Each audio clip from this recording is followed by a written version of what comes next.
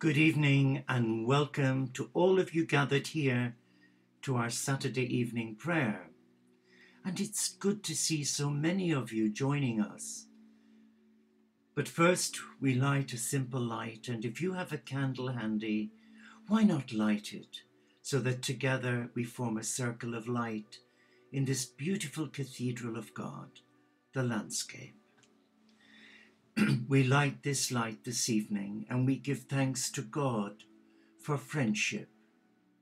And I offer our evening prayer for all of your intentions, plus all our many friends on social media, on LinkedIn, on Twitter, Facebook, Google, and for the many who support us in their prayers. And we remember those coming tomorrow to our service, our celebration here for the Festival of Imbolc, the ancient Celtic festival, also known as Candlemas Day. So welcome to this time of celebration. Let us be still and just relax into the presence of God. And as we take a deep breath, we breathe in the very breath of the divine masculine and feminine energy of God, a God who has many names: Lord Vishnu, Ganesh, Krishna, Yahweh, Allah, Jehovah, the Creator, the Source, I Am Presence, the One who is. We begin our Saturday evening prayer with the prologue of our brother and sister Essenes of Mount Sinai. We enter the eternal and infinite garden with reverence to the Heavenly Father, Mother God, the earthly Mother, and all the great masters, and reverence to the holy, pure, and saving teaching, and reverence to the brotherhood and sisterhood of the elect. Saturday evening we commune with the angel of eternal life, saying, Angel of eternal life, descend upon me and give eternal life to my spirit. As these words are said, you contemplate union with the current ocean of thought of the superior planets, and gains power to overcome the sphere of gravitation of earthly currents of thought. And just relax. And I'm guided just to read a prayer from this beautiful book of prayers. It's called Favorite Prayers, chosen by people from all walks of life. And before we went live, I was guided to read this. It's by Harold Wright, a retired Thatcher. Rock of ages cleft for me, let me hide myself in thee. Let the water and the blood from the river side which flowed be of sin the double cure, cleanse me from its guilt and power. Amen.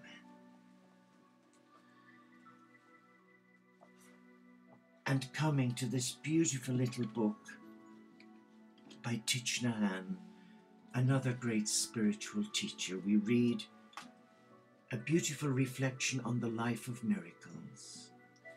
As we sit down next to a stream, we can listen to its laughter and watch its sparkling waters, noticing the pebbles glistening and the fresh green plants nearby.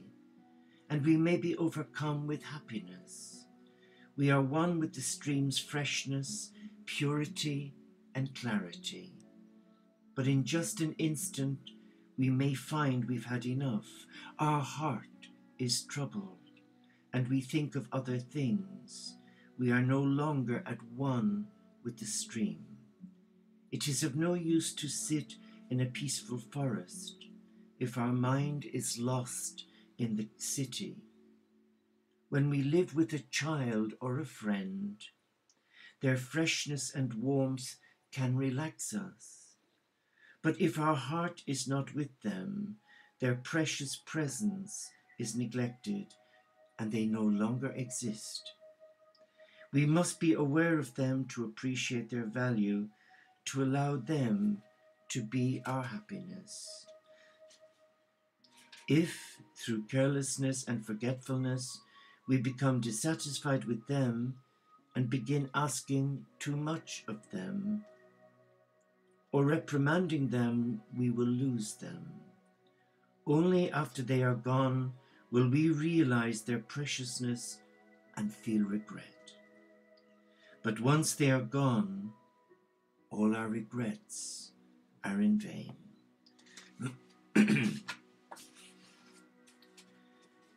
And from the Unitarian Church, we read this beautiful prayer, which we share every Sunday morning when we join up with our brothers and sisters of the Unitarian Chapel in Kendal in Cumbria. Spirit of life, come unto me. Sing in my heart all the stirrings of compassion. Blow in the wind, rise in the sea. Move in the hand, giving life and shape and of justice. Roots hold me close, wings set me free. Spirit of life, come to me, come to me. And now, a reflection for praying out loud, Interfaith Prayers for Public Occasions by L. Annie Forster. And her theme, let me tell you who we are. Spirit of ages, creator of life and love, whose names and attributes are infinite, knowable and unknown. O Spirit, hear our prayer. Our names too are many. Let me tell you who we are. We are those who are innocent and those who are wise. We are those who are proud and those who are humble. We are those who are accepted and those who are shunned without understanding why. We are those who love life and those who are fearful and confused. We are those who know abundance and those who know scarcity. We are inheritors of the past and architects of the future. We are givers and we are receivers. We are larger than our skins and smaller than our egos.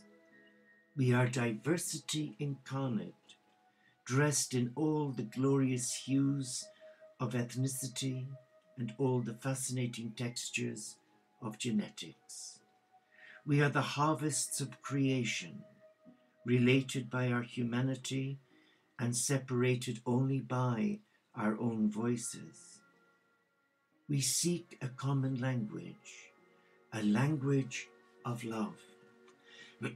Ancient One, it is important to know us in our rich diversity, for we do struggle to know ourselves and one another.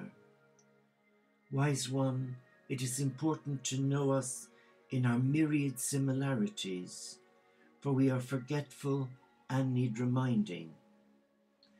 Dear One, it is important to know us in our many disguises, for we need but one thing. Help us to love, and help us to know we are worthy of love, and in this we are as one. Amen.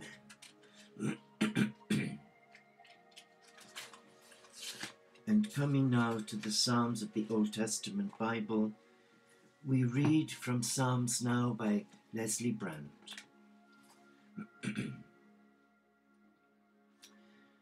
And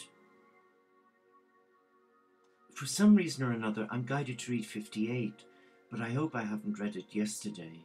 But if I have, I'm meant to do it again. Psalm 58. My heart grieves, O Lord, over the leaders of this world who play God with the lives of men. With the clever twisting of half-truths, they gather followers into their folds and manipulate them into carrying out their purposes. They blind men to personal conscience and responsibility and enslave them to the wishes and ambitions of the state. Then there are starry-eyed mystics who assume they are God's special gift to mankind, and who, through devious tricks or inscrutable gifts, create their little cults of loyal disciples. You shall have the last word, O God, and those who take your place or who stand in your way as you seek to draw men to yourself will be subjected to your judgments. You are my God, almighty and eternal. Forbid, O God, that I should ever turn from you to follow the false shepherds of this world. So let us just listen to our heart now. We have read plenty, and sometimes it's important to have a period of silence and allow the Spirit of God speak to our heart.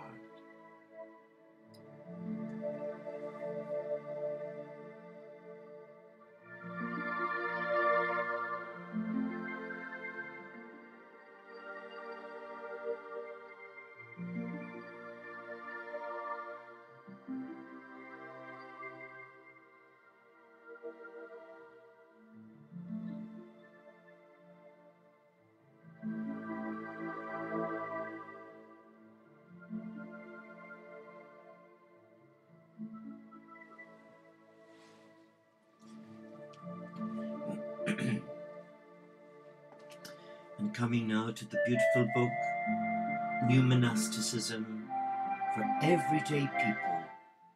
And we read our little section this evening, and it's themed Spiritual Journey, Travelers for Life. Everyone is on a journey from the womb to the tomb. To cease to move is to die. Our destiny is not to hold onto what we have. There is no permanent city for us here on earth. Our own bodies teach us this truth.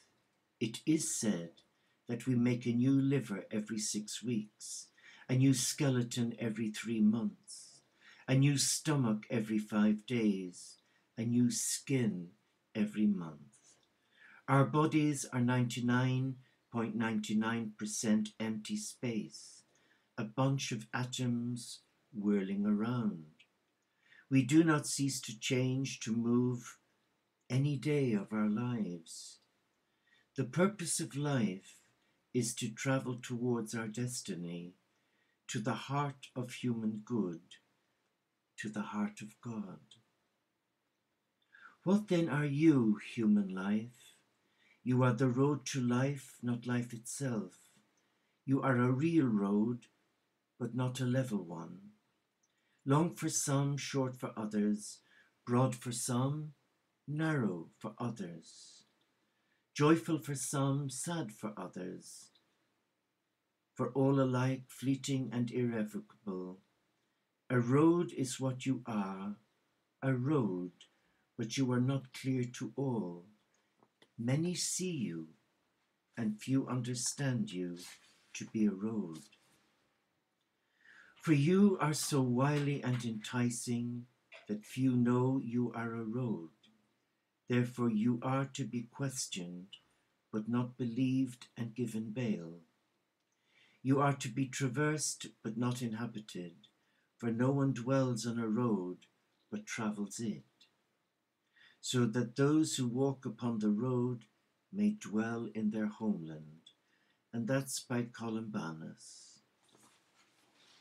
And now, my dear friends, we come to our evening intercessions, where we bring one another and the needs of our world. And coming from the Book of Peace Prayers from the World's Religions by Roger Granger, we read, for sharing. In Psalm 37, verse 21, we read, the righteous give generously.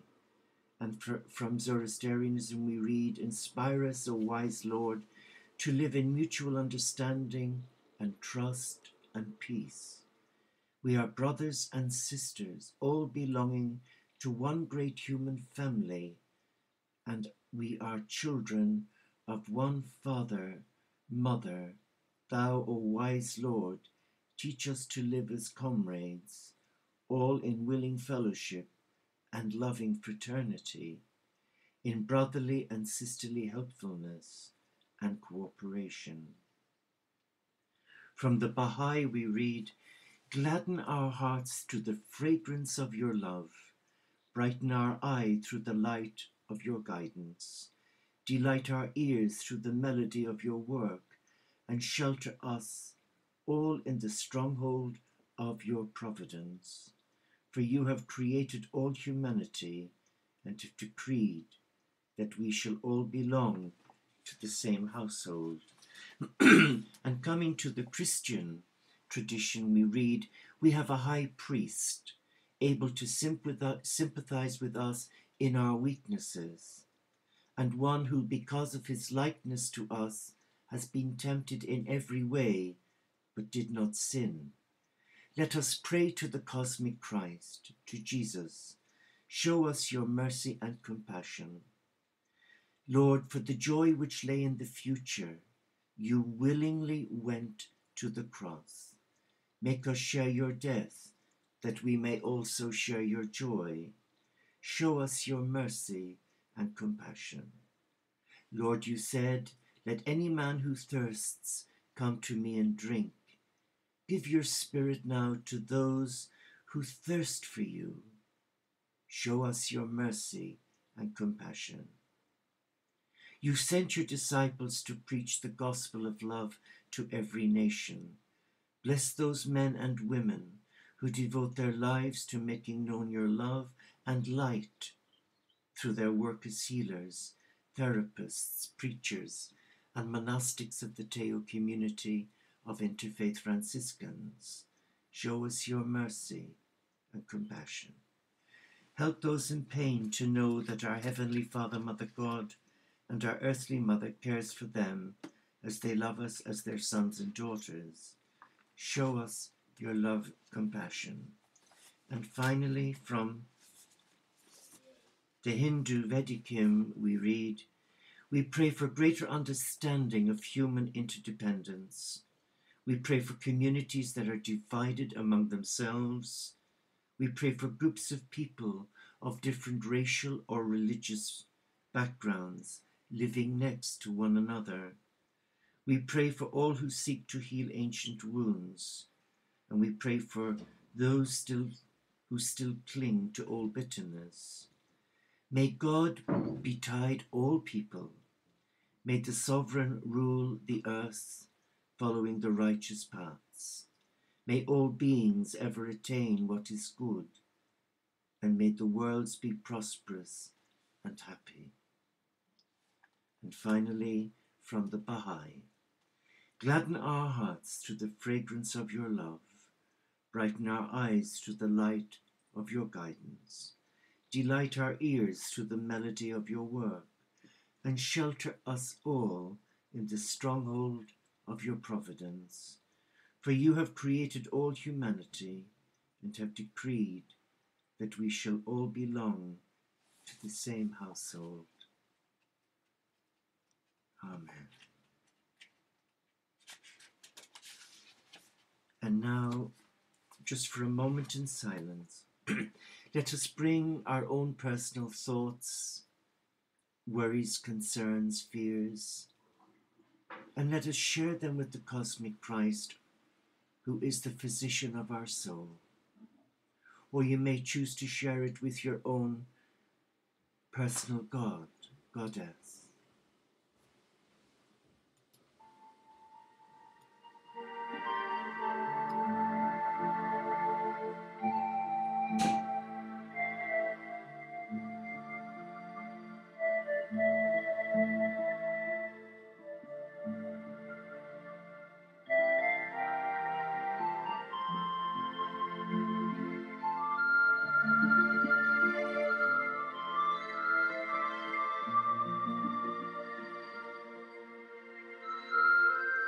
And now, this evening, when we started our evening prayers, We offered our evening prayer for all our friends on social media, for Catherine and Caroline on the Isle of Wight, for Brothers Skip and Thomas Aquinas Q on Google Hangouts, for the many kind souls who respond to our videos that we upload from evening and morning prayer, and who offer us so much tangible support through their love, for our friends on LinkedIn, on Facebook and Twitter, for the many who email us each day for prayer. And I remember again this evening Eric and his dear friend Editha, who was buried last week, and her daughter Anne, who's 20. We remember our brother Brian and his dear friend, that she will be strong. She hurt her back. I've just misplaced her name for the moment, but Brother Brian will know who it is. A nurse who really suffered pain and who needs all the prayer we can give. For Brother Liam and his ministry in London with the homeless. For dear Sister Jane, who battles so much with adrenal fatigue in Coventry. For our dearly beloved Miriam in New Zealand, who struggles with depression as I do, and a kind soul who loves God's little creatures. For Eleanor and Elizabeth in Philadelphia. For dear Brother Paul, the founder of the Franciscan Hermits, and all the members of that good community.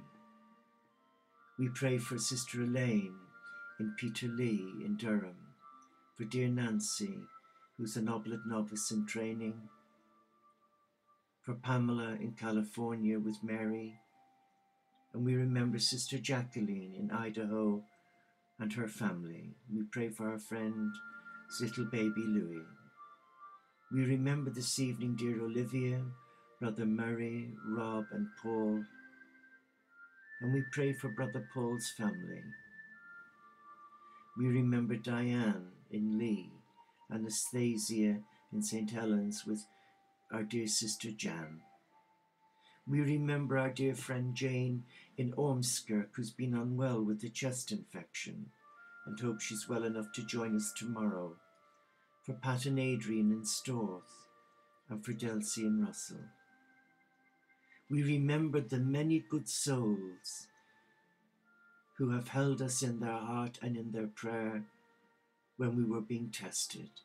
But we pray for the many who've come and gone in our community. We pray especially for those who sadly, whose ego got in the way of their heart and who chose to listen to their ego that led them astray of their chosen path. And we bless them, and we will never forget them, especially Richard, Sue and Lisa.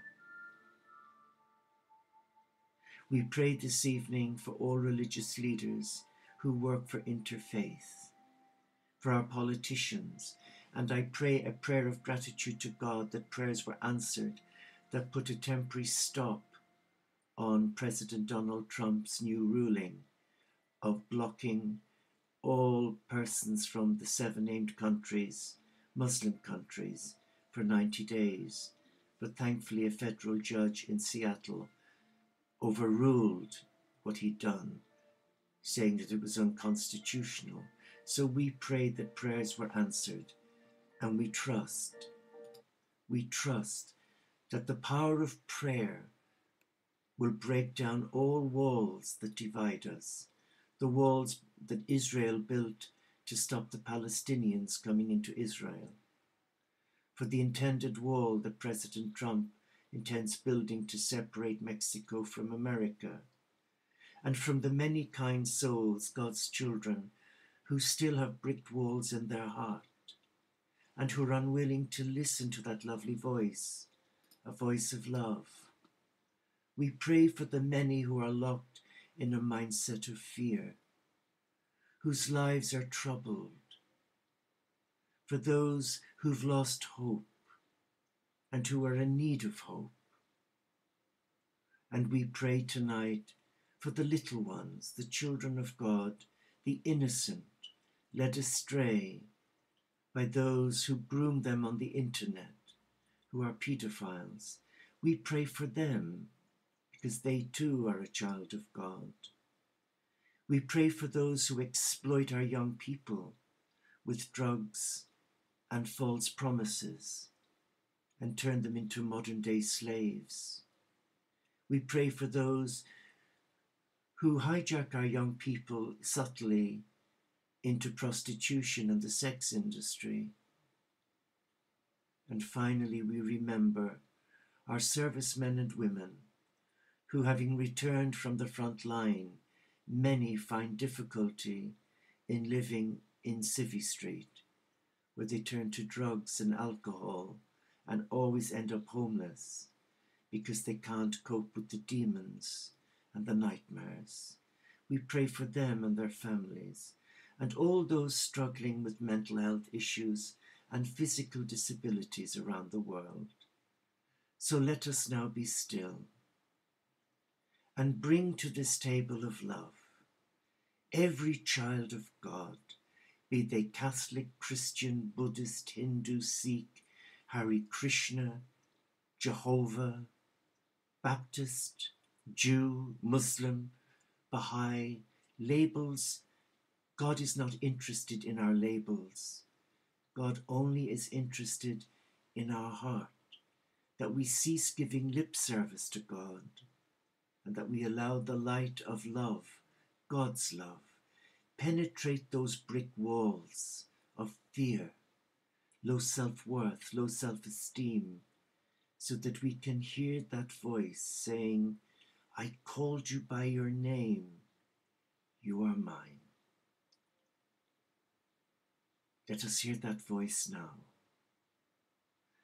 And we pray the beautiful prayer, the Lord's Prayer, from this lovely book, Prayers from the Cosmos. And it's a possible new translation from the Aramaic. O birther, father, mother of the cosmos, focus your light within us, make it useful. Create your reign of unity now. Your one desire then acts with ours, as in all light, so as in all form. Grant what we need each day in bread and insight. Loose the cords of mistakes binding us, as we release the strands we hold of others' guilt. Don't let surface things delude us, but free us from what holds us back. From you is born all ruling will, the power and the life to do, the song that beautifies all, from age to age it renews. Truly power to these statements. May they be the ground from which all my actions grow. Amen. Isn't that a beautiful translation of the Lord's Prayer? And finally, coming to our little book of Celtic prayers from Iona, we read, bear with me, gotcha. Right. Now, I lie down this night with God, and God lies down with me. I lie down this night with Christ, and Christ will lie down with me. I lie down this night with the Spirit, and the Spirit will lie down with me. The tree of my love will be lying down with me. Nor shall sin or sin's shadow lie down with me. I lie down this night with God, and God will lie down with me. So the blessing of heaven, the blessing of earth, the blessing of sea and sky, on those we love this night, and on every human family, the gift of heaven, the gift of earth, the gift of sea and sky, the gifts of brother sun and sister moon, and the animal kingdom, be in your heart now and forevermore. Amen. And as I come to blow out this light, I thank the Lord Christ in the presence of all the great spiritual teachers of all faiths, in the presence of all the holy men and women from the beginning of time, who heard the call of God, who surrendered their heart, who took up their cross daily, and who embraced every child of God.